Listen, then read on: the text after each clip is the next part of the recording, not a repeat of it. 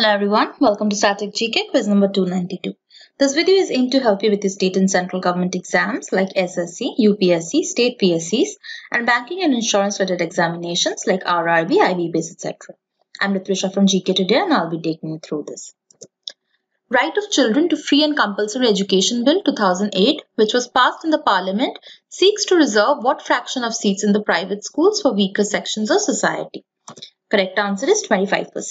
The Right of Children to Free and Compulsory Education Act or Right to Education Act is an act of the Parliament of India enacted on 4th August of 2009, which describes the modalities of the importance of free and compulsory education for children below the age of 6 to 14 years in India under Article 21A of the Indian Constitution.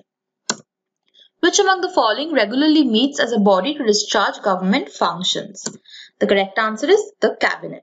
So on your right side, you'll see all the powers and functions of the Cabinet, including formulation of policies, administrative policies, etc. So though legally the executive authority is vested with the President, in reality the Cabinet is the supreme national executive of India. So the President always acts as per advised by the Prime Minister and his Council of Ministers. So all sorts of national and international problems confronting the country are tackled by the Cabinet. In fact, the Cabinet is the hyphen that joins and the buckle that binds the legislature with the executive.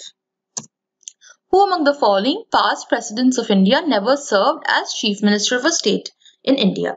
So all the options are of past presidents of India. However, only one person here, which is Dr. Zakir Hussain, has never served as a Chief Minister. However, Gyani Zail Singh has served as Chief Minister of Punjab. Neelam Sanjiva Reddy has served as Chief Minister of Andhra Pradesh, and Dr. Deen Dayal Sharma has served as Chief Minister of Bhopal State at that time when Bhopal was a state. Who among the following presidents of India was the first Chief Minister of modern states in India? So modern states as in once the states were reorganized.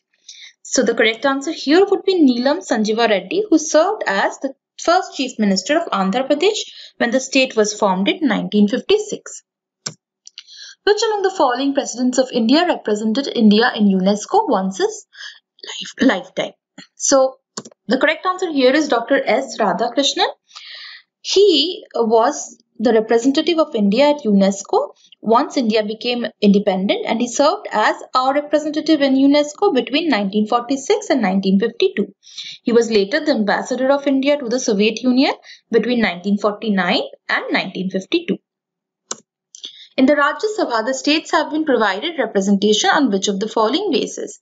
They are provided representation on the basis of their population. So Article 80 of the Constitution lays down the maximum strength of Rajya Sabha as 250, out of which 12 members are nominated by the President and 238 are representative of states and 2 of union territories.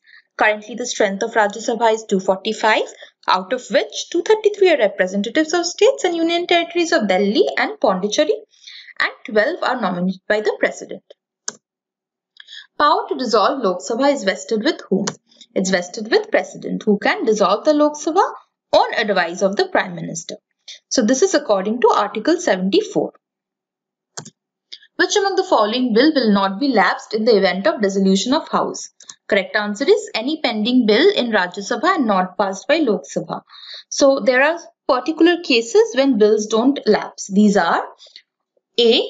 When a bill pending in Rajya Sabha but not passed by the Lok Sabha does not lapse. So it is pending in Rajya Sabha and has not yet been passed by Lok Sabha, it does not lapse. Then there is a case in there's another case where the President has notified the holding of a joint sitting before the dissolution of the Lok Sabha. In that case, the bill will not lapse. A bill passed by both houses but pending assent of the President will not lapse. D. A bill passed by both houses but returned by the President for reconsideration of Rajya Sabha does not lapse. And some pending bills and all pending assurances that are to be examined by the Committee on Government Assurances do not lapse on the dissolution of Lok Sabha. Which among the following committees of Lok Sabha is assisted by Comptroller and Auditor General of India or CAG? Correct answer is Public Accounts Committee. So what is Public Accounts Committee? It is the committee of selected members of Parliament constituted by the Parliament of India for the purpose of auditing the revenue and the expenditure of the Government of India. It serves as a check on the government, especially with respect to its expenditure bill, and its primary function is to examine the audit report of CAG after it is laid in Parliament. Under which of the following jurisdictions Supreme Court of India is duty-bound to give its opinion on matters referred to it by the President of India? This is, of course, advisory jurisdiction. This is under Article 143, which confers upon the Supreme Court advisory jurisdiction. The President may seek the opinion of the Supreme Court on any question of law or fact of public importance on which he thinks it is expedient to obtain such an opinion. That's all for today's quiz. Until the next video, goodbye.